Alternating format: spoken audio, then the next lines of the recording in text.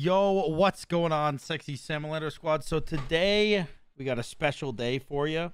It is Manticore's release. So Manticore, fun fact, was technically released in 2016 as an April Fool's joke, and now actually released under the name Manticoras. But it's the Manticore from back in the day. This is what he looks like. He's sick looking, dude. What's your recolor? I want to buy the recolor. Oh, the recolor's sick. I do like the green, but the purple is better for me personally because this is what he looked like when he was in the game back in the day. The Anubis, by the way, that I'm playing is just a friend of mine. I told him to play as good as possible. I told him to try hard his brains out because I believe Manticoras is going to be completely broken. Now, here's the thing. Obviously, I'm going to pause because we got to read through these abilities, right? I gotta let you guys know. If you already know all the abilities and the inner workings of them, you can skip past this part. It's normally about 5 to 6 minutes. But this one might be a little longer. Okay, so passive, straight up. He gains 100 stacks of ferocity by hitting basic attacks, killing enemy minions, enemy gods, or getting assists on enemy minions or gods, lane or jungle, doesn't matter. Once he has 100 stacks, he loses all ferocity and gains an attack speed buff equal to 15% plus 1% per level. And you also gain a permanent stack of monstrosity after that buff runs out. And what a stack of monstrosity does is it's 1% permanent lifesteal, 1% permanent ability lifesteal. So every time you get, excuse me, you get 100 ticks of damage or 100 like auto attacks on anything, you gain basically 1% lifesteal, 1% ability lifesteal. Now that passive, that attack speed passive, it initially lasts for 6 seconds, but by landing consecutive auto attacks, you can update that attack speed buff for a maximum of 12 seconds to double that passive from 6 to 12. And it's kind of like Kukulkan ult or Kukulkan like mana bar that you turn into a rage monster. You kind of have to wait until you're in a battle, like teeter on that edge, and then pop that passive right when you start a battle so you can get that attack speed going and slap it up. Most of the time, though, if I'm just completely honest, I say forget the passive, and all you care about really is the permanent monstrosity stacks. Obviously, the better you get, the more you can abuse it, whatever. It doesn't matter. Ability 1, Acid Rain. He throws down a cloud, a moving cloud, kind of like New Wall 1, except it doesn't last nearly as long. It does initial damage, and then it does tick damage for anyone that stays in that area. And it is a slow. You can see the slow duration down here. Lasts for 3 seconds. Honestly, not too much of... not too intricate, right? His 2 is called Poison Barb. Now, this interacts with Acid Rain and Death from Above. And an auto attack, by the way. So there's 3 ways to proc this. But basically, it's like an AMC ult. You shoot a barb and it sticks inside them. When you auto attack or you hit them with an ability, it will proc that, do explosion damage. You can see the 2 damage types right here. And it will create a root as well as 50% anti-heal for 5 seconds, which is really, really good. If you miss the target, don't worry. It will still land on the ground. You can still auto attack it or use an ability and blow it up, and it will create an AoE root. Obviously, you want to hit them with it, though, because you want the double damage, but whatever. It doesn't matter. Stock Prey is an interesting ability that is basically like Nuwa's 1 again. You know, kind of a weird thing, but it's got a stealth. Only this time, it's a stealth for your entire team, right? So anyone that walks in it is stealthed, and it lasts for 3 minutes. It's a patch of grass that lasts for 3 minutes, and you're stealthed inside of it. And you can have a maximum of 3 patches like Artemis traps. Actually, I think they upped that to 4, but it doesn't matter. You can have a maximum of 3 patches, lasts for 3 minutes, gives you movement speed while you're inside it, and movement speed when you run out of it. So when you run out of that little thing, you'll get a 3 second buff of movement speed, depending on what rank it is. And the ultimate is called Death from Above. Basically, think about Freya ult on absolute steroids. It hits, I believe, 12 times. Yeah, down 12 bursts of damage over the course of 3 seconds. And every time you hit them, every initial hit will reduce protection, reduce prots by 5%, maximum of 8 stacks. So you can reduce their prots by 40% with this. It's pretty nuts. And the one thing I did skip over was his basic attacks. I know you see this big ass line of progression right here. Basically, his basic attacks do more damage than normal basic attacks. However, they do 90% of your damage up front and then 20% damage on the back end, scaling all the way up to an extra 40% damage. So every auto attack is 110 to 130% normal to what a normal hunter's is. Now, I personally believe you build him with Transcendence or Dominance and, Hydras, and you Poison Barb, Acid Rain, and just slap the bejesus out of them, because that ultimate is insane. So this damage per burst says 95. I know you can't see it because of my face cam, but it says 95 at max rank. It does 12 times. I'm just gonna calculate this real quick for you guys, because I want you to understand how absurd this is. It's 95 times 12, right? That's base. A 1,140 base. Each tick has 25% scaling, which means it has 300% scaling overall. Maybe it's 20%. Let's just go on the lower end just to be safe. It's 20% scaling per tick. So we'll do, what is 20% times 12? 240%. So let's say you build him power, you have 400 power, and you're going to multiply that by 2.4. That's going to add an extra 960 to the initial 1,100 damage. So that ultimate by itself does 2,000 damage while reducing their prots. So I think he's definitely more of an ability hunter. You want to build him more like you build the Anhurs or the Chirons, in my opinion. But I don't know. I could be wrong. Let's get into the game and try it out, shall we? I'm going ability-based in game number 1.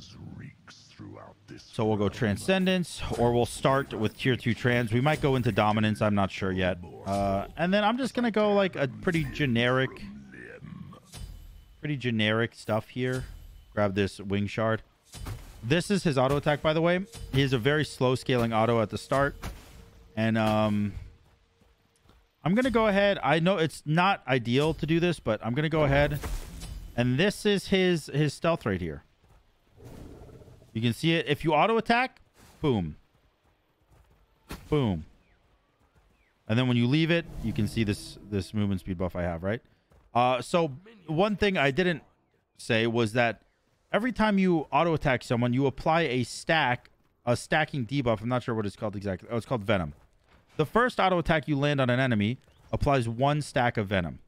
The second auto attack, or I'm sorry, the first auto attack you land applies 4 stacks of Venom.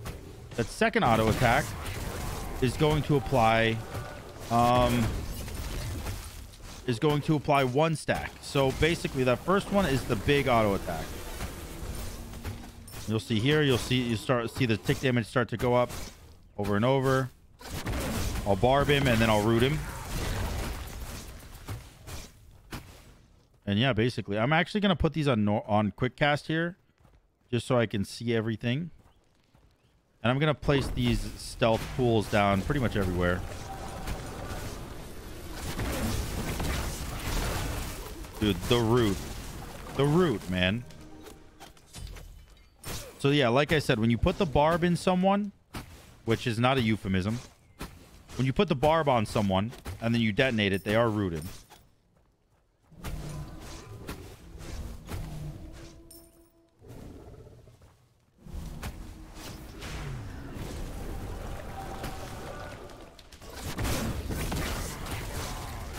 Nice.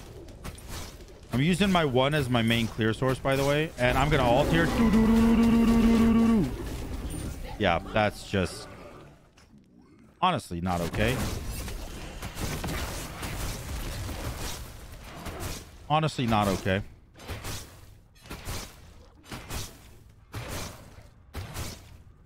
Hold on, I'm getting the red buff. There we go. And you can see I have 1 stack of monstrosity already. I haven't been paying attention to it. Like I said, you can see the passive bar fill up a little bit if you want. This little red bar right here, once it fills up, you gain your buff. And you can use these stealth, I guess, what are they really called? Stock praise. You can use them to get to lane faster or to ambush someone, or I don't know. There's so many different ways you can use it. By the way, worth mentioning, The one does not have to be used from as close as I'm using it. You can actually throw it pretty far. I'm going to auto this blue buff so I can show you. So you can see the targeter here, right? You can actually throw it pretty far away from you and use it for as a really good poking tool.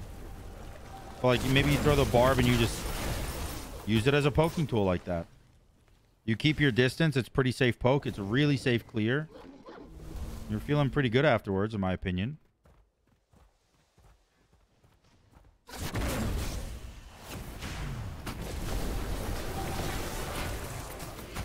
Oh, you are deceased.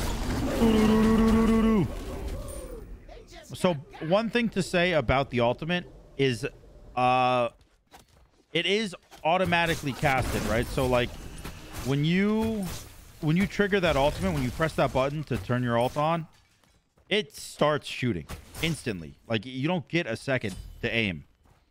So you really have to like pre-aim your ultimate a little bit.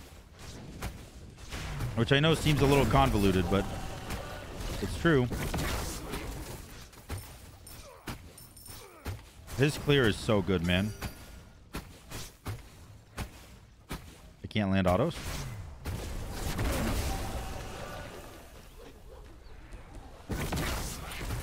Big slow. Look at that tick damage. Dude, look at my auto attacks. Like, I think this... Well, actually, I think it might just count as autos. I was going to say, there's got to be like an ability button, right? But I don't think there is. I think it just counts as autos. Bro, the tick damage on that one is so good. It's actually so strong. And the initial damage, too. I mean, 190. The explosion on the barb, if you don't actually stick it in them, by the way, doesn't root. I'm dead.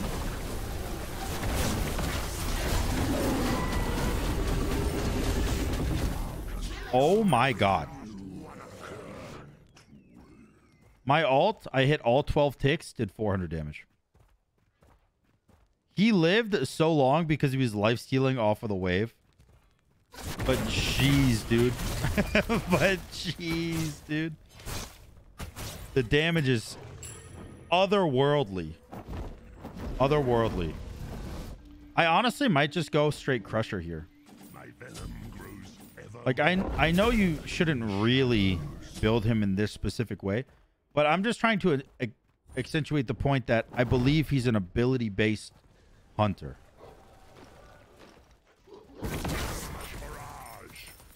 And the one has travel time too, so you can clear very safely. My 2 does do damage, and it does go through minions. Oh, there's my passive. See, if I was a better player, I would have paid attention to my passive proccing there and done some damage. What does it do to towers? So actually, believe it or not, he's not as good at tower damage as other hunters. Because... most of, well, not most, but like a big portion of your damage on your ult actually comes from that tick damage. And you don't get tick damage on towers. It's just the straight up initial hit. So you got to be a little spookied.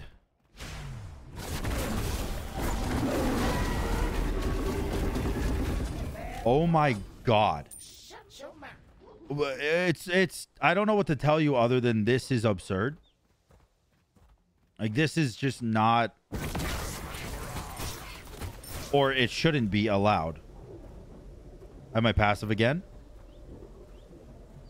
So the monstrosity that I've built up so far, which is the lifesteal portion of my passive, is giving me, at the moment, 6% lifesteal and 6% ability lifesteal. So he's got really good built-in sustain.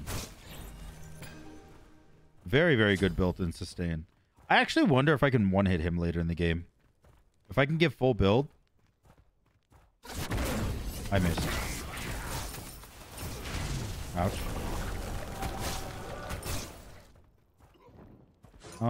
What's my next item? I kind of want to go the like jungle route. Oh my god, look at that. Look at that tick damage. Or the burst damage. Like the Barb 1 combo. Barb did 200, 1 did 240 plus Crusher. Like the Barb 1 combo does a lot of damage. You can even just use it to poke like that, actually. Even if you're not going to hit him with it, just throw it on the ground next to him and throw an auto at the same time and just detonate next to him. Get a little bit of tick damage out.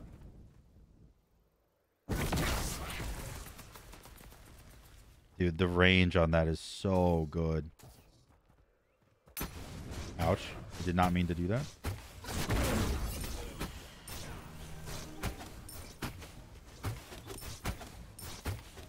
Perfect.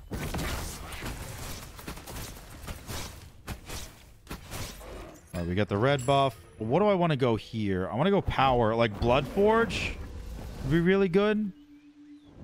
But let's stick to like a normal build. Like if you're actually doing like chunky auto attack damage, you're probably going to go dominance because it's a little bit of attack speed. And I do actually have my passive pretty close to proc. So what I'm going to do here is see if I can trigger it. Does my one? Oh, my one does trigger it. Damn. If my one didn't trigger my passive, I would have held my autos until I could. Uh-oh.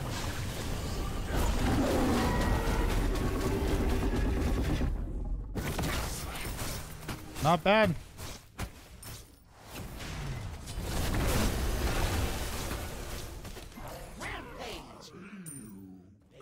So much damage. My Barb did 450. My ult, I only hit him 8 times, but it did 500 damage. I missed quite a few ticks of my ult. I now have 9% ability lifesteal. It just seems so strong to me, man. Like, I don't know what to say. Like, look at all the little numbers just stacking up. That much damage. It should honestly be illegal.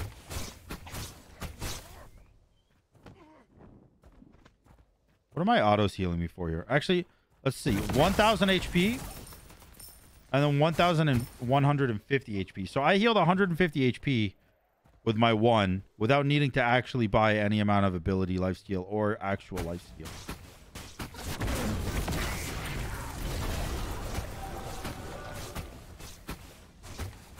Is that tick damage going to kill? Oh, no, it's not. This is just insane. I got to remember you can throw that out from a distance. I keep for some reason getting close and being like, you got to be close. You got to be close. You really don't. My 3, by the way, is leveling up more and more. So my movement speed buff is getting higher and higher. A couple of strategic placed stealth patches gets me to wave really fast. And I am very, very close to my passive proccing. But he's not here, so it's fine. Man, you can really feel that passive, though. Right now, my passive is giving me 30% attack speed. Technically, it's giving me 32%. Because it's 15% base and then 1% per level, so. I don't... Like, I know that people are going to make fun of Steve, and I encourage you, please don't. He's a friend of mine, and he's helping me with this video and this showcase. But, I will say, I don't think that he knew that I had 50% anti-heal in my kit. Because I don't even need to buy anti-heal. I just do damage.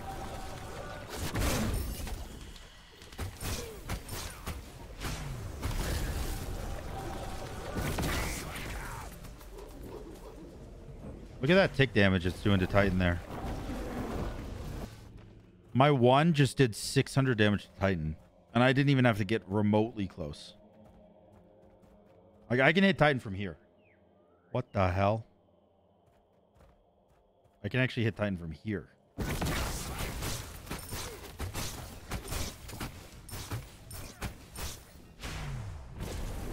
That's crazy. I really want to hit level 20 so I can test my ult out.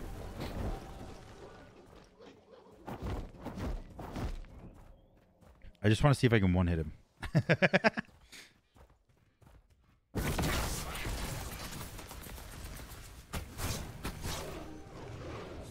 I need one more level.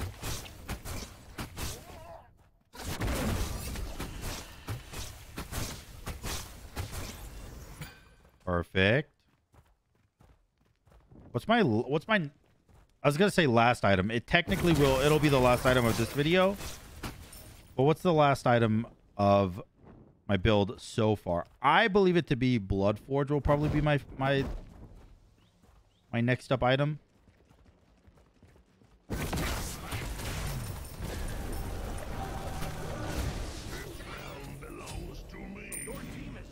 Alright, let's go grab it. I have a maxed out ultimate. Actually, I need another 100 gold.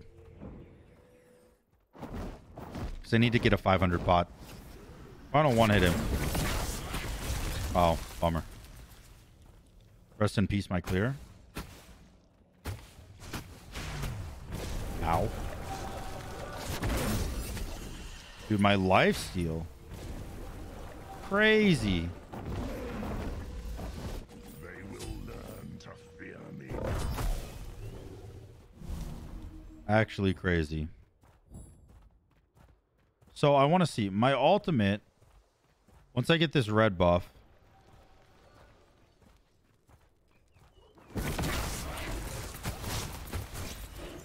My ultimate is going to do 180 damage per tick, and it ticks 12 times. So I'll math that out after.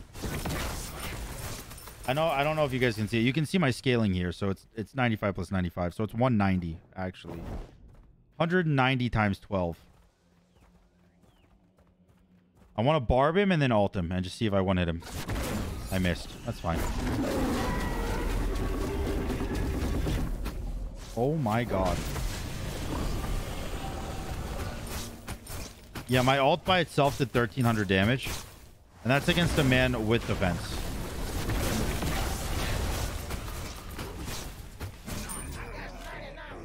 That is against a man with defense.